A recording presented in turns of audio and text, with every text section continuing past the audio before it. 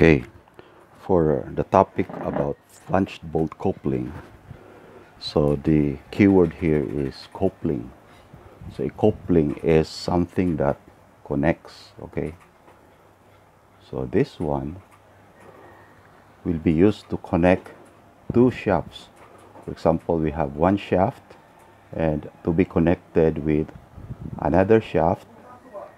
So how will we connect this so that this one will turn together? The two shafts will be turning together. So the technique is to install a flange, on both ends of these two shafts. So one flange there and the other there, so that they can be connected using bolts, because this one will have holes in it. Okay, so that when they are going to be attached together with bolts, so it means that they can already turn. So the parts of the flanged bolt coupling would be the flange, with bolt holes in it. Say there are 6 bolt holes, it depends, and this one will have a hub, and at the middle will be the hole where a shaft can be inserted. And usually there is a key inserted here to prevent rotation of the shaft with respect to the flange, and there is also a keyway on the shaft, so that the key can be shaped into something like this. It is usually rectangular in form, and it is inserted at the hollow part there. So power is transmitted, say, from this shaft towards the hub of this flange here. Then from the hub it goes to the key, and from the key it is transmitted to the flange, and from the flange to the bolt, and from the bolt to the other bolt, and the bolt here will transmit the force to the flange, and from the flange to the hub, from the hub to the key, and that's the time that it will turn. The other shaft will turn. So the flow is from the shaft towards the hub for this one, then to the key, then from the key to the flange, and from the flange to the bolt, and from the bolt to the other bolt across. Okay, from the bolt to the flange, and from the flange to the hub, and from the hub to the key, and from the key to the shaft, and power is now transmitted. So if there is torque here, so torque will be available at the other shaft already because of this connection. So what are the forces involved here? So the shearing stress of this bolt is the one responsible for turning the shaft. So let us call the force there coming from the bolt as P, and from the center of the shaft we are going to call R. So the torque or moment will now be equal to P times R, and we call this one also the torque. So the total torque to be transmitted is P times R times the number of bolts. So the more bolts, the more torque that can be transmitted. Okay, so there are cases when the flange will have 2 layers of bolts. Say for example this one will have this number of bolts around, and there will also be say bolts in the inner part of this flange. Okay, so in this case the forces are proportional. So if we have a force here P, and we have also a force from the smaller bolt, we can draw a line connecting to the center, so that If this one is P1, this one will be P sub 2. So the inner bolts will have lesser force. So by ratio, so it will be P1 over, this distance is R1, okay? R1 is equal to P2, and this distance will be called R2. So this one will be the ratio if the bolts have the same diameter and material. So we are going to use this proportion, okay, for the force that are involved in the bolt. So in order for us to appreciate how this flanged bolt couplings are being used, we are going to read a problem here from the book on flanged bolt coupling. For problem 326, I read this problem.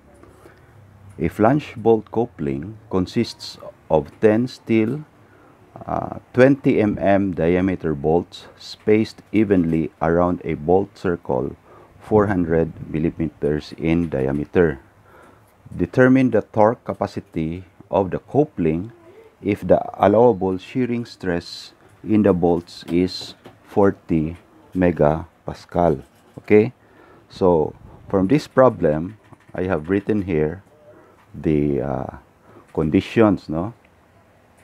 That in the flanged bolt coupling, there are 10 steel bolts all around.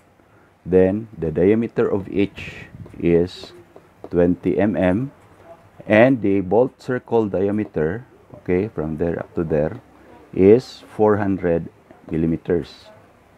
The shearing stress in each bolt is 40 megapascals. Find the torque capacity, transmitting capacity of the coupling. So to solve this, we need to first find out how much force will each bolt able to carry. So using the formula, tau is equal to V over A. So tau here is 40 megapascals. V is unknown, the force capacity of one bolt divided by the area. So since this one is a circular area, it is pi d squared over 4. So the diameter is 20 millimeters. So V, after computing this, the value of V is 12,566.37 newtons. So we are going to use the symbol P instead of V and convert this into kilonewtons. The answer here will be P equal to 12.56637 kilonewtons. The radius here is just half of the diameter, d over 2. So 0.4 is the diameter, 400 is equivalent to 0.4 meters, divided by 2, that is 0.2 meters. And the number of bolts is 10. So T from this formula is equal to PRN. P is 12.566 times R 0.2 times N 10 volts. So the answer for the total torque transmitting capacity is 25.132 kilonewton meter. Okay. So for the next problem, 327, the problem reads that a flanged bolt coupling consists of 10 steel 1/2 inch diameter bolts spaced evenly around a bolt circle 14 inch in diameter. Determine the torque capacity of the coupling if the allowable shearing stress in the bolts is 6,000 psi. So for problem 327, it is stated that there are 10 steel bolts with a diameter of 1/2 inch, okay, and the bolt circle diameter is 14 inches, meaning R here will be 7 inches, half of 14, and the shearing stress is 6,000 psi. Okay, so find the torque capacity. So for our solution, we find the strength or force capacity of the outer bolts. So this one is 6,000 divided by times equals V divided by pi over 4 times D squared, since this one is a circle, no? So the V is 1,178.1 pounds. So we are allowing P to be equal to V, no? So that we can use the symbol P instead of V. So the torque capacity is PRN. So torque is equal to P, which is 1,178.1, times the radius, which is half of this, that is 7.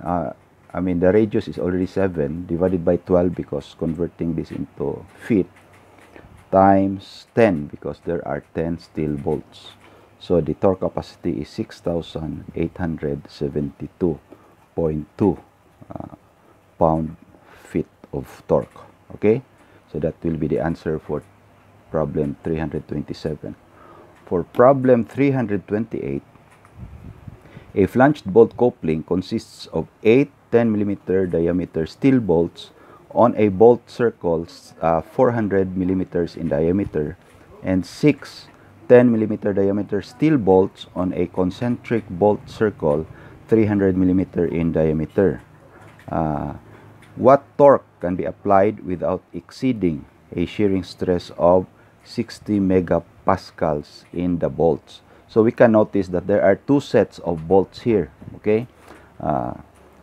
The one that is in outer and the one which is in the inner. For the outer bolts, there are 8 bolts having a diameter of 10 millimeters, and the distance here is, that is D, equal to 400 mm.